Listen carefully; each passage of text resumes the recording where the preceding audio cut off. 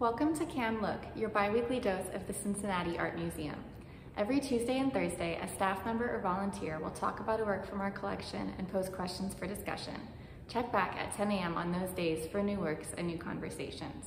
Hi, I'm Jessica, the Art Bridges Fellow at the Cincinnati Art Museum, and today I'm going to be talking about this unique work from our collection. This piece, titled The Bark Patriot, was painted by American folk artist Charles A. Owens and is currently on display in Gallery 219. Charles A. Owens was born the child of an opera singer and saxophone player, and he began his art-making practice at a very young age. According to Owens, his first ever painting, a full-color map of the United States, won him a prize in a school competition when he was only 6 or 7 years old. While he spent his childhood in Maysville, Kentucky, Owens moved to Columbus, Ohio in 1949, where he worked alongside fellow African-American folk artist Elijah Pierce. Though the definition of folk art has been debated and blurred throughout the years, folk artists are recognized as those who did not adhere strictly to the mainstream and academic artistic currents of the time. As a result, much folk art does not take traditional forms such as paintings on canvas. Rather, it often took the shape of shop signs, ship figureheads, bird decoys, and other functional objects. While Owens did work in the more traditional medium of paint, his paintings were characterized by flatness and the nostalgic simplification of his subjects, traits that can also be clearly seen in the work of other folk artists, such as Elijah Pierce and Clementine Hunter. While he was a talented and passionate artist, Owens was not a professional artist, actually holding a variety of jobs.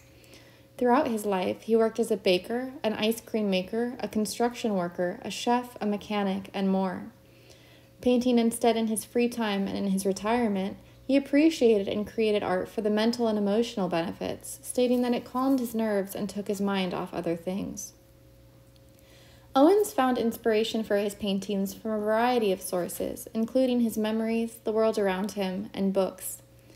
Many of his paintings contained either biblical or historical references, as we can see here with the inclusion of a historic merchant ship, though he didn't hesitate to add his own whimsical spin. This painting depicts 3 ships, all flying American flags, as well as what appear to be Polish flags, with white on top and red on the bottom. The ship sitting proudly front and center is named the Bark Patriot and was a real ship. According to an inscription on the back of the work, in ships such as this, Salem's merchants did business with distant lands. The Bark Patriot, built in 1809, was used in both the Baltic and East India trade. The picture shows her off the city of Copenhagen. The Bark Patriot and the 2 ships behind it all contain sailors who wave their arms with glee as they gaze at a group of mermaids swimming in the waves right below them. Some of these sailors are even standing on the bowsprit, that pole that extends off the front of the ship.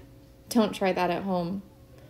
While the subjects are by no means rendered in extreme detail, Owens put great care into accurately depicting the complex rigging and billowing sails of the ship. He also made sure to include delighted expressions on a few of the sailors, emphasizing their excitement at this unexpected mermaid visit.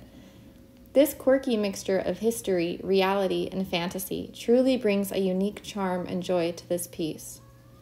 The discussion question today is, how does making art make you feel? Does it relax and calm you like it did for Charles Owens, or does it energize and excite you? Maybe try creating an artwork of your own today and seeing how it makes you feel. Thank you for joining me on today's Cam Look. We look forward to seeing you again at 10 a.m. every Tuesday and Thursday.